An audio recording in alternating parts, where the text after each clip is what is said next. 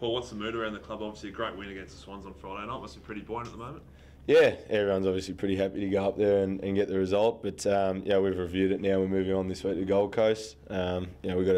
We haven't backed it up this year yet, so that's what we'll be looking to do this week. It was real backs against the wall stuff. You know, everyone had sort of written the team off heading up to the SCG. What was, I suppose, the main focus heading into the game there on Friday?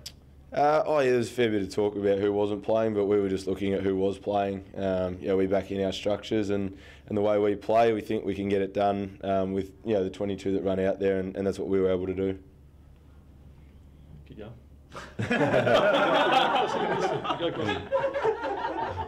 I told you I got nothing, mate. I'm still getting back from the Gold Coast. Trust me. I was going to say, personally, you must be pretty thrilled with the way you're playing, mate. Like, your form of half-back there's been pretty good this year.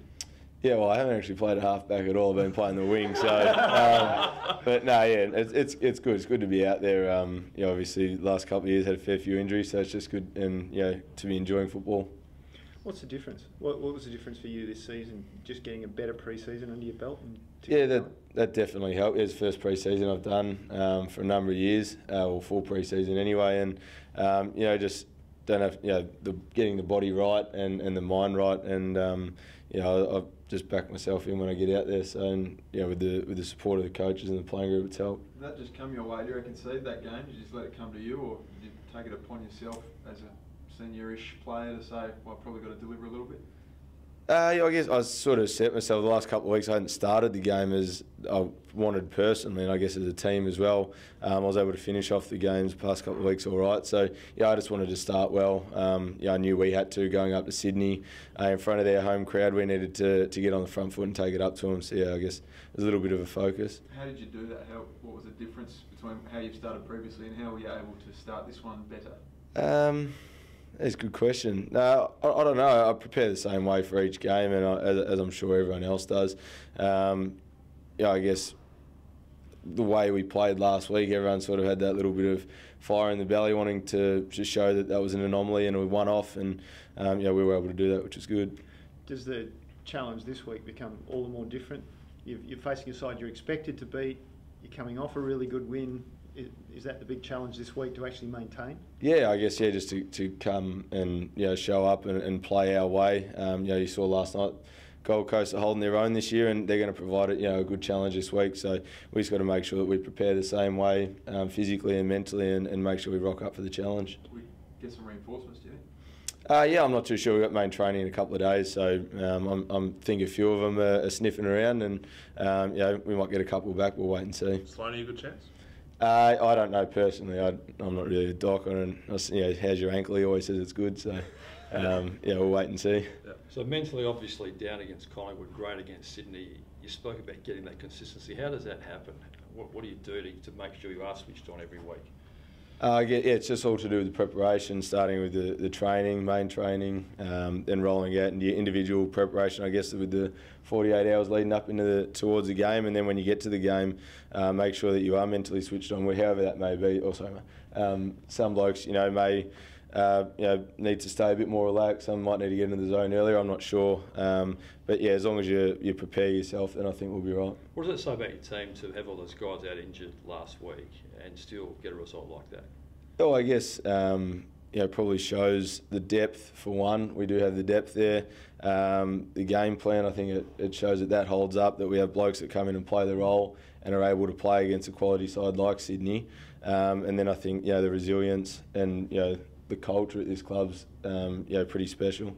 You must back it up. As you said, Gold Coast, they've been travelling okay. You've really got to back up that win, don't you? Yeah, absolutely. Yeah, football. As we saw from Collingwood to Sydney, it turns around pretty quickly, but it can also go the other way. So we've got to make sure we come out on the front foot and attack Gold Coast. It's most unusual. Adelaide has 4 games at Adelaide Oval in a row now. Obviously, one is an away game against Port Adelaide, but you've played at home for 4 consecutive weeks, which is unheard of.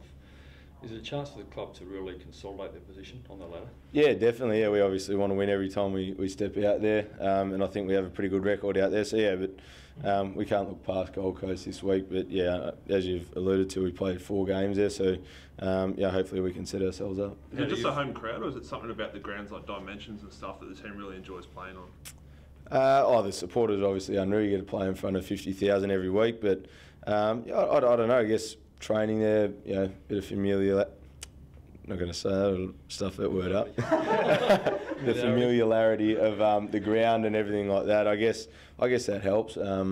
But I don't know. We just seem to play well there. How do you feel? You wouldn't be travelling for a month, like that wouldn't have happened to you in your time here? No, not since I was at Collingwood. Yeah. How's the MCG? Yeah. No, I've forgotten what that looks like actually. But so how does that feel? The how the players will feel about that? You obviously haven't spoken about it at length yet, but. Oh, I don't think it'll change too much. It just means we don't have to pack our bags every second week. We can stay in our own bed. But no, when you travel, everything's pretty handy anyway. Does that make a difference, Paul, being able to stay in your own bed? Yeah, well, I had a sore back waking up from the hotel bed the other day, so I appreciate staying in my own bed. What about, how do you reflect on that game against the Swans? I mean, a lot of talk that it's your best one since you won the Anzac medal. Did you look after the game, did you think, I reckon I turned on a decent one? Yeah, I sort of was frustrated with a couple of things I did in the second half as well. So I don't know. I guess one of my better games, but I don't know. I don't really look back to the Anzac Day clash. It's quite a few years ago now. I'm just trying to play consistent football each week for the team. What about that goal in the third quarter? Sydney really coming at you. The only one that the club kicked for the quarter is all yours. Yeah, I was happy that one went through. Are you surprised at how well Tom Dode has played in his first year of AFL footy? Probably not surprised, no, because I spent a fair bit of time in SANFL with him last year, and I was seeing him do that at SANFL level. And now obviously he's got to take the step up and do it at AFL level. But he's, what he was doing last year, he's doing this year. He's an incredible talent, and the way he reads the ball, it's a real weapon for us. Do you back Talia's comments, Paul, that he's? I don't know what comments he said. He said that Tom was Better than Leader, is he? No, Tommy's only starting his career, but he's doing very well. How about your own contract situation? Paul, have you started chats to the club about extending your contract? No, not just yet. No, I'm sure that'll look after itself. Another good story this week, you'd imagine Andy Otten would keep his spot in the team after the weekend and play his 100th game. It's taken a long time. What sort of reward is that for him? Yeah, it has. Yeah, it's unbelievable. He's had a fair few challenges throughout his career, so for him to be able to stick through and stay positive and focused on what he wants, 100 games would be an incredible effort. What sort of character is he away from the footy field?